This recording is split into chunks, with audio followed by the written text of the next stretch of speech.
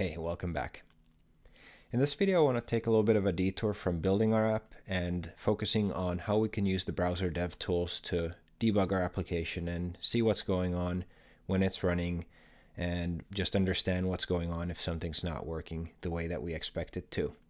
So let's jump into our browser and take a look at how that works.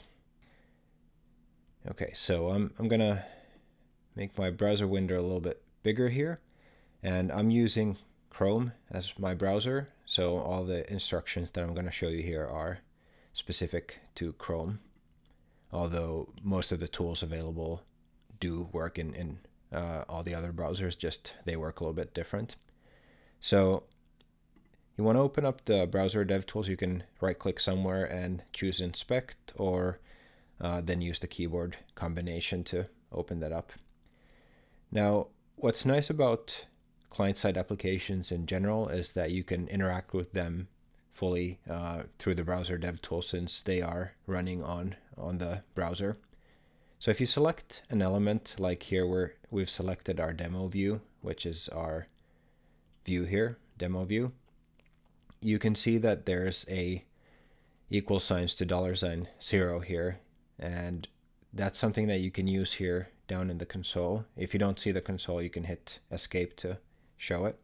And if we select $. You can see all the different properties that we have on it. So let's, for instance, look at name. You can see that it's empty right now, but we could assign it to something like Marcus, like this, and you can see that it updates our component, our view, exactly the same way as if we had actually changed something here.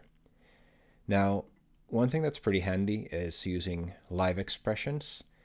They're essentially pinned expressions that you can listen for wherever you're kind of going around in the application. You can follow what a specific expression or what value a specific expression has. So this takes a kind of jQuery-esque syntax for query selector. So I'm going to do a query selector for the demo view. That way it's available no matter where we are. And underneath here, you can see what it matches. And we're going to do, again, the name like that.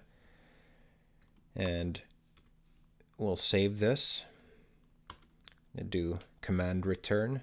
And you can see the value here, Marcus. If I change it here, it will update here. And it doesn't matter where in the element tree I go, this will still stay here.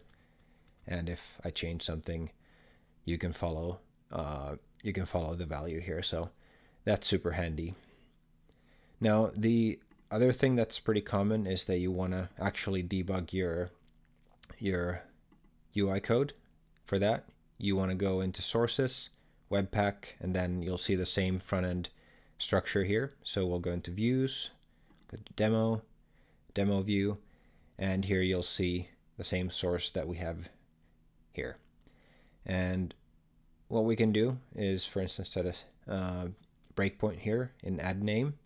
And if we click here, you can see the value now of the saved object. If you wanted to, you could even go in and change this. So change this to something else. And you can then use the debug controls here, in our case, resume, and you can see that it got updated. Obviously, the change I made here is only on the client side, so if I refresh this, it'll revert to what it's actually on the server. All right, so that's it for the short side note. In the next video, we're going to look at building forms. So we're going to expand on our person object, create a little bit of a more complex data model. We're going to add some validation rules, and we want to see how that can actually be handled pretty easily with Vaadin's form helper. So I hope to see you in the next video. Again, ask your questions below, and I'll try to answer them later on. Thanks.